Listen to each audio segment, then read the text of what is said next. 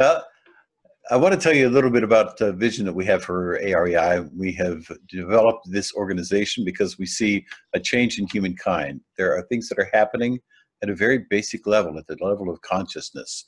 And so we see humankind is changing.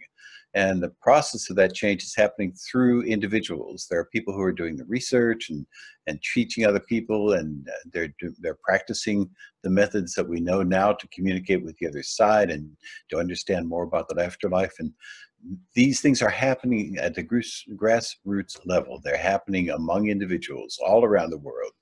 And what we wanted to do when we developed AREI is to provide support for all of these groups and to network them together and to allow people to communicate with each other.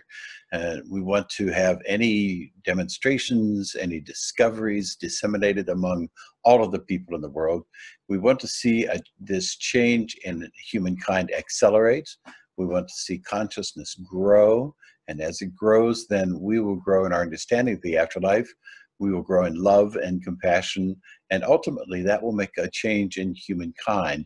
And so that's the ultimate goal. We see that happening through all of the individuals who are part of teams that are working on the other side, that are making changes in humankind, and we want to support everybody. So if you're doing work right now, then we want to support you in the work that you're doing, whatever it is. If you have a circle that you're starting, if you know somebody who is engaged in this work, if you want to do research, then we want to engage you in this process of helping humankind to grow by understanding more about the afterlife, about afterlife communication, end of this life activities, and the new spirituality.